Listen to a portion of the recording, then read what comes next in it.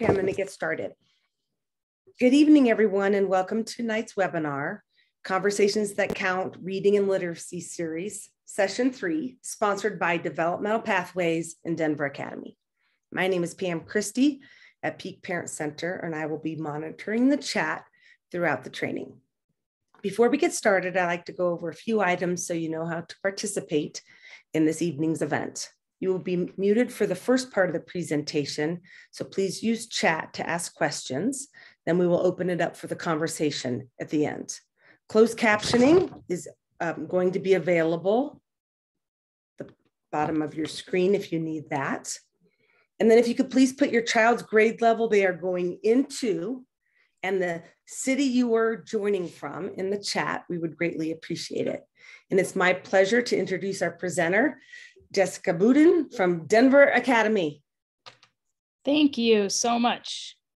I'm honored to be here to speak with you all. I am an instructional coach and a literacy specialist at Denver Academy.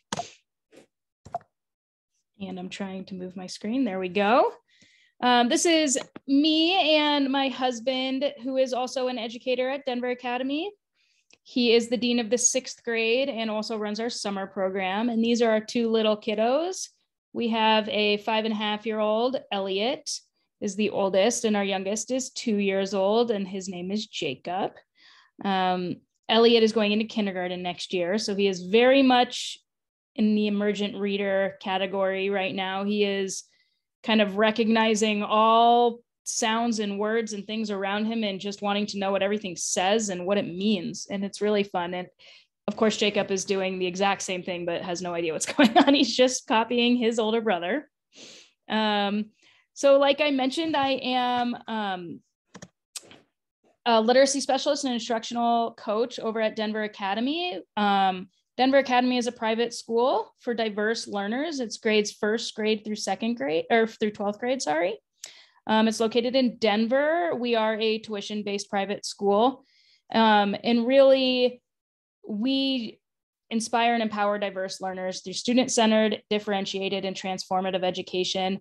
And we really strongly believe in high expectations, high accountability, and high support for both our students and teachers. I have this pretty incredible job at Denver Academy where I get to work half of my hours with teachers and mentor and coach our brand new teachers to our school and model lesson plans and support the teachers throughout the year. And then the other half of my job is I get to work one-on-one in small groups with kids and push into their classes and provide support for most of our lowest level readers and writers. So it's really a great, unique position to be in. And it's really wonderful to be able to work with both adults and students. So that's a little bit about me. But now I want to know a little bit about you. So I call this a do now, and we do this with our students as well. This is part of our lesson plans. But in the chat bar or on a piece of paper in front of you, however you're most comfortable, I'd love for you to do a little reflecting. So you can write or draw or simply think, if that's more comfortable for you, about your road to reading. So what I'm really asking is kind of, here's some questions to ponder. They're on the screen there, but just kind of, what was it like for you to learn to read? Do you remember learning to read? Was it hard? Does anything stand out from you? Maybe favorite books? And then even like, how does reading play a role in your life now? So I'm going to give you a minute to kind of think about, a couple minutes to think, reflect, write in the chat, or just think about it.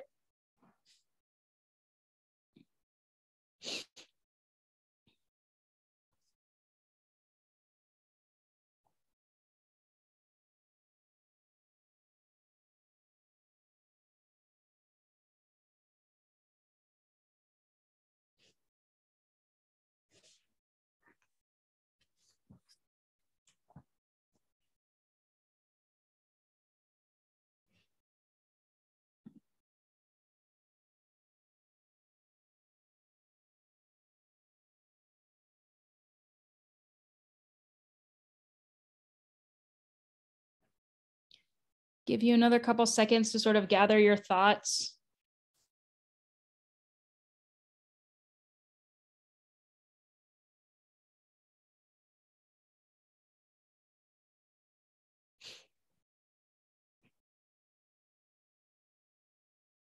All right. Does anyone feel comfortable sharing? I see you guys wrote in the chats. Do any of you guys feel comfortable sharing what it was like to be a reader? What do you remember your road to reading being like?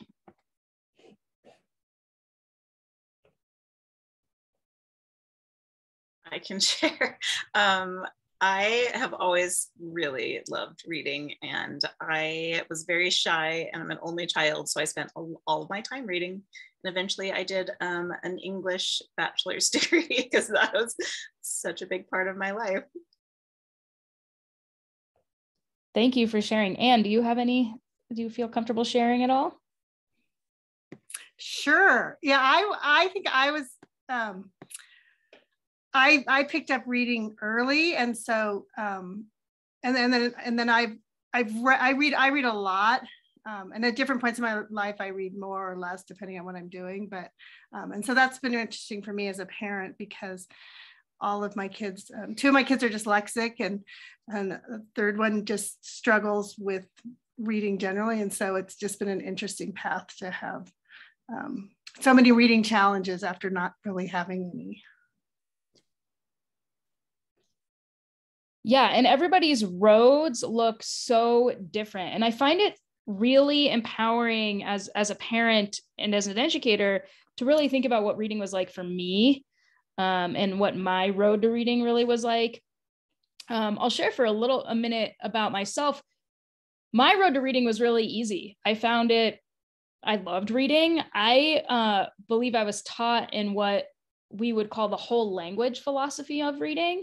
Where really we don't talk about breaking words apart into sounds and syllables. Whole language is more about the relationship between the context of what the words mean. And so it was really like exposure, like look at words, recognize what it means, and you'll be able to like plug and play. It seems silly now to think about it. And this is a pendulum that we go back and forth on. Is it phonics based or whole language? And at the time when I was learning to read, it was definitely a whole language approach. And it was great for me. It worked. I loved to read. I was a avid reader at a really young age. It came quickly to me. I remember I have vivid memories of like standing on my tiptoes, reaching for those leveled readers' books, but I was at the top level that I could barely reach at. However, when I think about my road, I can't help but think about my twin brother's road to reading, and his was the exact opposite of mine. And so we were in kindergarten together. It was the only grade we were put together, and after that they split us up. But he had the exact opposite. Like he might have been able to like physically reach those high level books because he was taller than I was at the time too, but he couldn't access those books. It was a real struggle. And I just remember the tears and the fights and going, like taking him to tutoring and the little old ladies that tutored him. And I just have like these very strong memories in both of my own reading road and my brother's. And I don't know, I think that may have spurred my, want to become a literacy expert and a teacher for sure. But it's really hard for some kids and it's easy for others. And I think that in order to, try and encourage your own children to become readers, you have to recognize where your bias might come from and understanding your own road. So I think taking that moment to reflect on yourself as a reader is important. So thank you for that. This is something that you may be familiar with. This is called Scarborough's Reading Rope, and Scarborough Hill she was the one who came up with this diagram, and you'll see different visuals that reference this. I love this visual image or infographic because of the colors. A lot of the visuals you'll see are copies of this are black and white. But why I like it, not just because it's pretty, but because it really shows you the different strands of what reading really is. Reading is such a complex process that it's not as simple as like, just sound it out and you can read it. There certainly is a component of that. And so you can see that this is divided up into two main chunks. So the top is our word recognition and the bottom is our language comprehension. And I'll talk a little bit more about what specifically these terms mean, because I know not everyone is as familiar with them as, say, I am. I live and breathe this stuff. So when we're talking about word recognition, we're talking about decoding, phonological awareness, and sight recognition. Some of these words are buzzwords you'll hear them at parent-teacher conferences, and you'll hear them when you're looking at their kids' Dibble scores or their iReady scores or whatever, but not everybody fully understands what this stuff means. And so we're talking about decoding, we're talking about breaking words apart, and we're talking about sounding them out, recognizing what they mean. Phonological awareness is understanding the connection between the sounds and symbols and what that means. And sight recognition is that automaticity where we can see it and we just recognize it right away and can read quickly. We would call that fluency, that piece. And then at the bottom part, we've got vocabulary knowledge and background knowledge and language structures and literacy knowledge and verbal reasoning. And that's kind of some higher level stuff, but that's that comprehension piece. So what is reading? It's comprised of these two things. And so I just kind of broke down Scarborough's rope into some simple phrases here. So we've got fluency, which we're talking about speed, accuracy, and expression. It means all three of those things. And what our students often and our children often think when we're talking about fluency is we're reading as fast as we possibly can, because that's what good readers do. And in reality, that's not what we do, right? We have to find the right speed, not too quickly and not too slowly. Accuracy is really reading the exact words that are on the page. Sometimes we skip around and we skip words, or we skip the simple words is, and the. We'll take those little articles and disregard them. When we as fluent readers read, that's sometimes what we do. But when we're talking about our children and our students, we don't want them to do that. We want them to read with accuracy, really read the words that are on the page. And reading with expression and intonation is kind of two components. So it's talking about whether or not we're recognizing that there's different speakers in a text. So we're talking, oh, this is turned in from like the teacher or, this some otherworldly figure to a child or something. Recognizing those expressions and the tones would be different, as well as paying attention to punctuation. And I find that to be really tricky with some of our struggling readers. So that would be pausing at commas, or recognizing that a question mark we use uptalk when we're asking a question.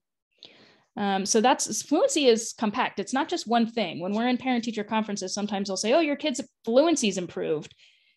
That there's a lot there. It's not just simply fluency. And then we have comprehension, which is a little higher level task, but that's understanding and making connections and recalling. It's not just what was the kid's name. There's a lot there. And good readers really do these things really well. They do them all together. And that's kind of that end of the rope of Scarborough's rope, where everything starts to get more tightly woven and impacted together. And that's what a skilled reader profile would look like. Okay, this goes a little deeper into even understanding what does that take up. And we call these as the 4 reading processors. These are really created by Marilyn Yeager Adams. And this is very cool. This kind of takes the rope and takes those key phrases we just came up with in the last slide and really shows it in another visual.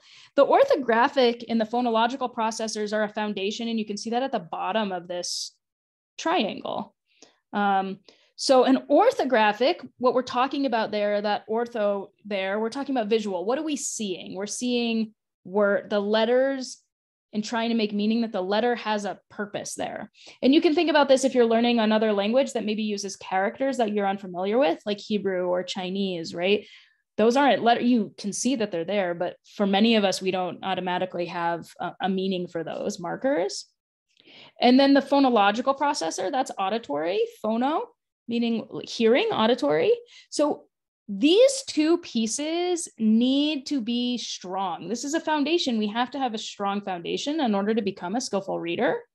You can see that the arrows in this picture are going in every direction because we do all of these things all the time when we're reading. If we have a student who's stuck, or a child who's stuck at the orthographic or phonological processor stage, oftentimes that's where we'll see our students who have dyslexia or another kind of reading-based learning challenge. They're really kind of stuck in that piece where they're still trying to sound out those visual components and they're still trying to hear the different sounds. That doesn't mean they can't get to the meaning making and contextual piece. They still can. In fact, you probably notice in your own children or even adults that even if you can't read so fluently, sometimes your comprehension level is much higher. That's typical too. And so that meaning making process is really just taking the visual component and the auditory component and having an understanding of what that means, and then being able to put it in context. And that's really where we get to high level reading and really skilled reading. I broke this down even simpler. This is sort of what I call my own cheat sheet for what that depiction just meant. So the orthographic processor, again, on the left side, we're seeing the letters C, U, and P. Okay, we see those. Most of you, when you saw that, probably made a picture in your brain and you knew what that meant. To the right is the phonological processor. Those diagonal lines mean sound. So you can see I'm not purposefully spelling the word incorrectly. That K is indicative of the sound K. So you see the word cup and you hear the sounds K, P. And you're able to make meaning of it. And that's where that picture of the cup comes in. And then you're making even deeper contextual meaning and saying, mommy wants a cup of coffee. So really complex ideas can seem really simple, but the reason why I broke it down this way and really emphasize why we need to understand this is because reading is so complicated. It's not a simple task, even if it was for some of us when we were growing up. It seemed like it just happened to me automatically. I simply was able to read. But for many of us and many of our children, it's just not. And you can tell, like, there are so many things going into making this work. I'll provide you with my slides. So this just kind of defines those processors a bit further. I won't read this now, but if you are going to go back to the slides, I definitely recommend looking this over a little bit more. And I'll share that again. You can go back another time. I do include a little bit of spelling here. I can't talk about reading without talking about spelling. And especially because many of my parents, my students' parents, will ask me about spelling. It's pretty obvious when your child is not a strong speller, you see it really quickly, and it becomes really evident. So I just kind of wanted to show you that reading and spelling goes hand in hand. They need to be taught simultaneously because they're very similar things are happening. In fact, they're kind of like opposites. So when we're talking about reading, we're talking about decoding, breaking things down into its smallest parts. And when we're talking about spelling, we're talking about encoding, which would be taking those small parts and putting them together. So they're kind of like opposites here. And you'll notice in this image, it's very similar to the processors. So if we look on the left-hand side under decoding, we have these letters we see. The eye is showing you like you're looking at these letters, B, A, and T. And then you're breaking it down into the sounds, B, A, T, and you're hearing those different sounds. Then you're able to put into some meaning. Oh, bat. And then look at my contextual clues. I can either have an animal bat or a baseball bat, depending on what's happening in this around this word in the sentence. I would know which meaning to use based on context. That's a lot going on. Some of us just kind of think, oh, I just read the word bat and I know what it means, but this is all the stuff that's actually happening in your brain at the same time. So if we have a breakdown in any of those points, of course, reading is going to be hard. So spelling, I just wanted you to show a parallel diagram of like how really it's so similar, but opposite. So if you can look on the right-hand side, the encoding piece, we have someone says, the teacher, the parent says bat. The kiddo has to, in their brain, has to break that down into all of its smallest parts, b, t, and then has to think about what are all those sounds, what letter represents those sounds, and then they have to have this fine motor skill movement to be able to do it.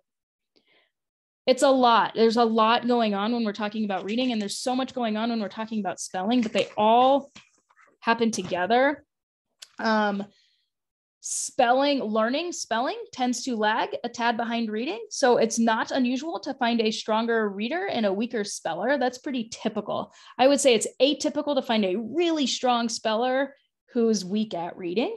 It can happen, certainly, but typically you would see it the opposite. But I always say the more you read, the better you're going to spell. And it's true, but there's so many things that can break down and can happen at that point. So reading and spelling should be taught simultaneously. Here's a few keywords or buzzwords that I think we hear all the time in parent-teacher conferences or just talking to your kiddo's teacher or to other parents. And I just want to make sure we're kind of on the same page about what these words mean. Decoding is really breaking down the letter, understanding the letter and the sound correspondence and how it helps pronounce words, right? So you can picture kind of breaking down each word. The phonological awareness, this is a term that's used a lot. And it's really the foundation of reading. So it's hugely important to understand. It's the ability to recognize and work with sounds in spoken language. So it's that phono, that auditory piece. It's really recognizing how to break words apart. I'll ask a student, say the word bat, but take away the b. So they're not reading, they're not spelling, they're just listening for the sounds.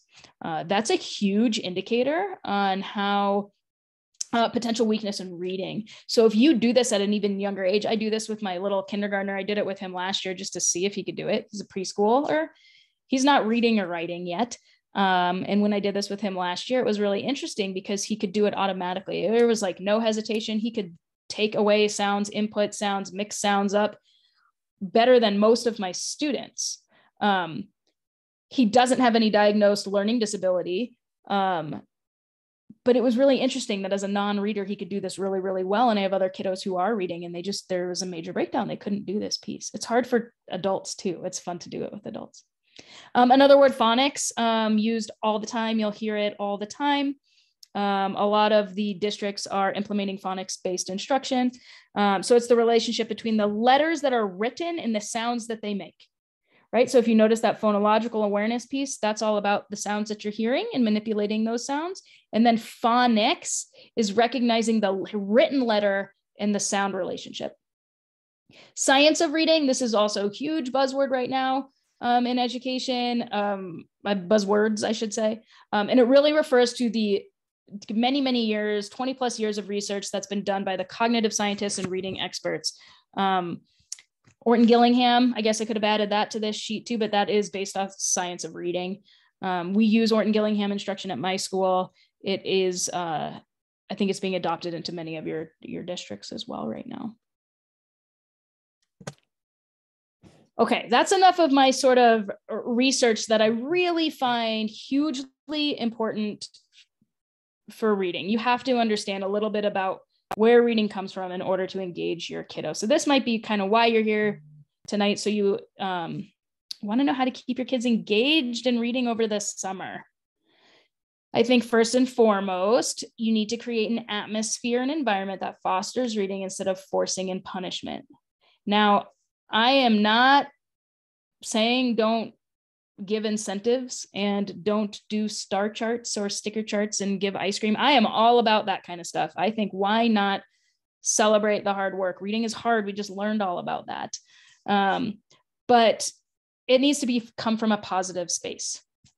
So forcing and punishment, you guys know as parents, doesn't really get you very far.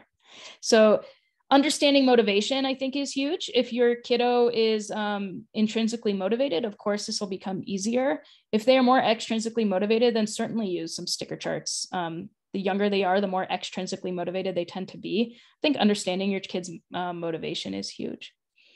These are some tried and true things that I have found work really well in my family, but also in the families that I work with. I love using magazines. My kids, both of them, actually get monthly subscriptions to magazines. I know it might sound silly for my 2-year-old. He gets this sort of indestructible little book from Highlights magazine, and it's geared for 2 to 3-year-olds. And they're obviously, I read with them, but and it even gives you instructions on what to do. Like it tells you, like, pick out all the triangles on this page and look what the baby's doing. It gives you other activities to do. So it kind of gives you little lesson plans to do with them. My oldest one gets a Ranger Rick magazine and loves it. And as soon as that comes in the mail, he is like, we are reading this before bed. So magazines are fun. Kids love receiving mail. I'm all about getting monthly subscriptions. I also love going to bookstores. I know you recently heard from the librarians, like go to the library. It's packed full of all these things, and magazines certainly, but I think magazines are great. There's even if the kids are just flipping through and looking at the pictures, you can encourage reading here and there, and they're just little snippets. And if it's something that they're interested in, whether it's sports or travel or kids like comic books, there's so many cool stuff in magazines. Something else, high interest, low level books. These are all links. So when you get my slides, you can click on all of these and it'll lead you to blogs and different things that I've used. High interest, low level books. These are high school specific recommendations, but they can be used for anyone. And what that means, you might hear this term, high interest, low level. And what that means is it'll give you the interest level of the kiddo. So this is high school interest level. And then the books are kind of written at more of a younger adult reading level. So those are really great. This leads me into my independent reading level, because I strongly believe that kids should be reading, if they're choice books or they're books for the summer, that it should be read at their independent level. And what that means, like when kids are in school and they're learning, teachers teach at what we call an instructional level, where it's challenging them a little bit. Now, we never want to get to the frustration level because that would be too much. They're not going to learn when they're at frustration. But if we can kind of get there, like teachers will tend to kind of border that a little bit in order to get these kids to learn. But we don't want them to be struggling over the summer. If you're talking about engaging them in reading, it should be done at their independent level. I have this quick five finger rule. You may know this. This is something I use with my students, but it's really just kid picks up a book, bookstore, library, whatever. They open the book to any random page and they read it to themselves. If they get stuck on a word, they hold up one finger, get stuck on another word, hold up one finger, stuck on another word, hold up one finger. If they get to 5 fingers, the book is too hard. It's not at their independent level. If they're at 0 or 1 word, the book's a little easy. Not bad for summer reading. I think, in fact, it's fine. But if it's at like they've got 2 or 3 fingers up, I think it's perfect independent reading level book. And that's, it's not always guaranteed going to work that way, but I found it to be a really successful way. And it's a way that kids can do it on their own too. You don't have to sit with them and tell them it's too hard or too easy. Let them figure it out on their own. I think that allows them to get invested as well. Audiobooks are big. Learning Ally, Bookshare, all of our students at my school have access to this, and in fact use it. We use it in our classroom, all of our classrooms. I think they're fantastic for road trips, and I've linked a list here that they're just perfect for road trips and kind of all for full families, so young kids, adults, engaging list. Books that turn into movies are always really fun. Our students love to do that. Even at our school, we often do that, and we'll show the movie. You can certainly show the movie beforehand. It doesn't always have to be watched after. Watch it before. That'll give them that background knowledge and some of that vocabulary that they'll have when they get to the book. So they won't struggle as much. They'll already kind of understand a little bit about it. Or read it and then watch it afterwards. And it allows for so much really cool conversation that maybe you aren't used to typically having with your kids. Which leads me to book clubs. I think family book clubs are wonderful. And this is a list of books that I think are great. Also kind of for families, you can do them as read alouds or read them on your own, depending on the age or abilities of your own children. But family book clubs are great. It gives you, I don't know, sometimes these kids get into this middle school age where they don't want to talk to you at all, or maybe high school even. And you just learn to talk about books like adults would talk about books. If we were all in a book club together, we would just have a casual conversation. Oh my gosh, can you believe what that character did? Or, whoa, was that how you pictured that going? Or what do you think would happen if there was a sequel? That's how real adults talk about books. So why not talk to your kiddos like you talk to everyone else? I'm a big proponent in treating my students like equals when it comes to this sort of topic. And I think it goes far with them. You're really valuing what they have to say and showing them that you care. I think that's real big. So there's a list, and you will have those links for you. This is a question I get asked a lot. Like, how do you support your readers when they're at a low level, but they need to access higher level texts or concepts like at school? And we talked a little bit about that high interest, low level, but sometimes kids have to just read something and it's maybe too hard. I will keep going back to assistive technologies like Bookshare and Learning Ally. We call it reading through your ears. It's not a cheat. I don't know how many times I have to try and convince parents that they're not cheating. This is the way their brain works. We've known, and you know this probably even before my presentations, that, reading is really complex and it's a brain thing. It's not an easy, quick visual piece. So, there's a lot of roadblocks there, and the assistive technology really just helps a student access higher level stuff that they probably can get to. They just can't read it. Read alouds are great. Even as parents, you can read aloud. Again, you're not cheating. Choral reading, what that refers to is like reading together at the same time, probably more appropriate for your younger kiddos. But they read with you, not after you, but with you. And then partner reading, this is, I think, super common. I know a lot of parents do this anyway, where I read a little bit, then you read, then I read, then you read. My one spin on that, instead of saying, hey, I'm going to read this page, you read the next page, or I'll read this paragraph, you read the next paragraph, I take it, again, to kind of put the power in the kiddo a little bit. You read until you're ready, and then I'll read. And then you read until you're ready, and then I'll read. And if they read a sentence, they read a sentence. But slowly, the more confidence they get, they'll tend to read a little bit more. You'll be surprised how many really poor readers I'll have in my office that'll just keep reading and reading and reading, and they'll just struggle their way through it because they feel comfortable. Like, I'm not pushing them to read something they're not comfortable with.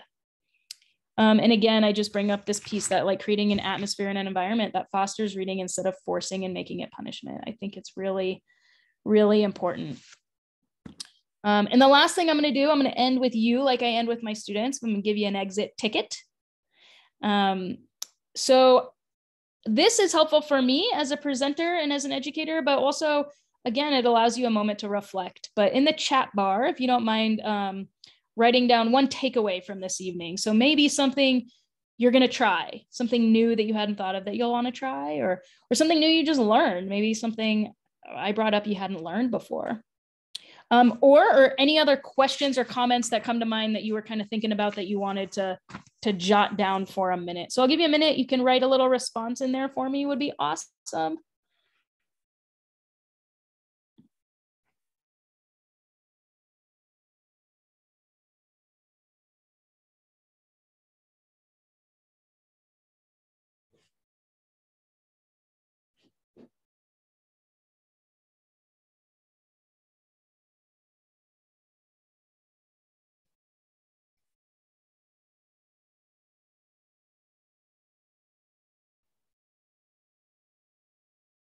Great. I love that. Yeah. Trying a magazine.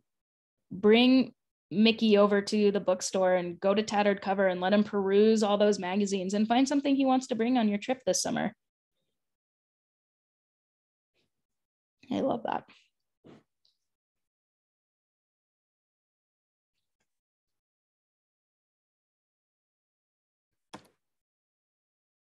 Yeah, Danae, I think just modeling for them is big.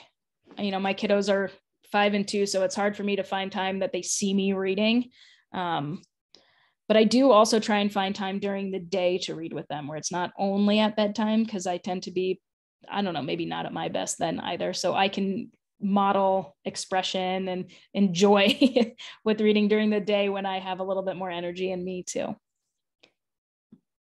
Well, thank you guys so much. I do want to open this up for questions if there are any. I did leave my contact information, so if you want to send me an email about anything further, I'd be more than happy to respond. And again, you'll have my slides, but my last slide is just a couple of additional resources that have really wonderful information if you'd like to go to. So thank you so much.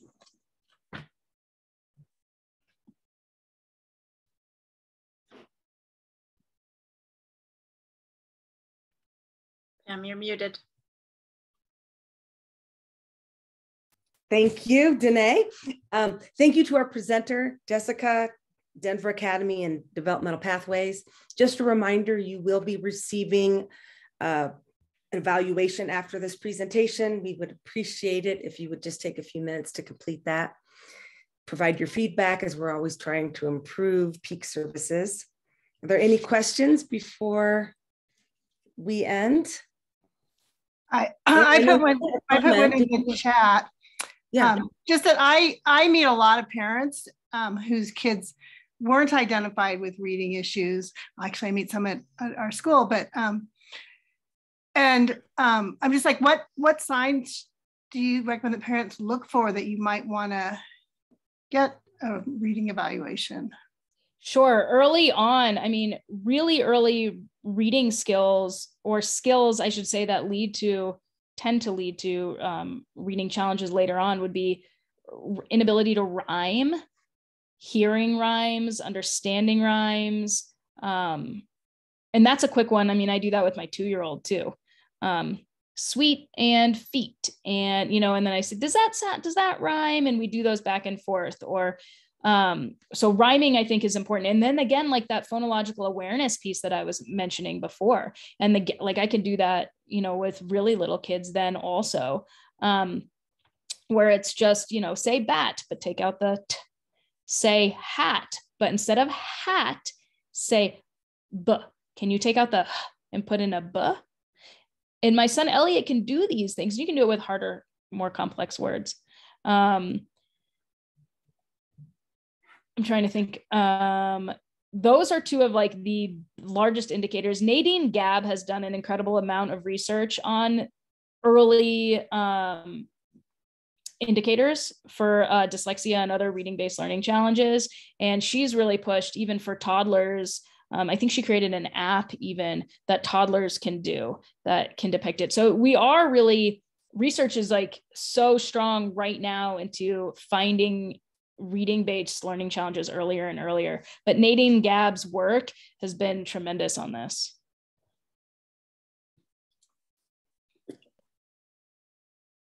Thank you very much.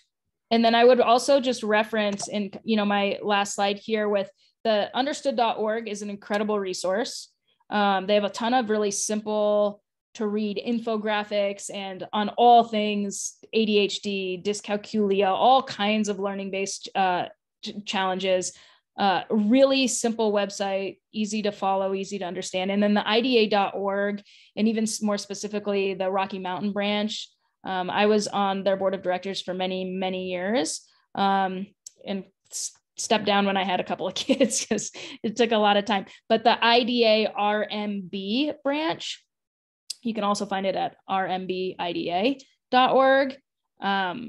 Tons of resources there, even, lists of tutors and psychoeducational evaluators and all of that kind of stuff there. And then the Florida Center for Reading Research has really wonderful games, easy stuff to incorporate. Their website's a little harder to navigate, but if you can, it's pretty good there.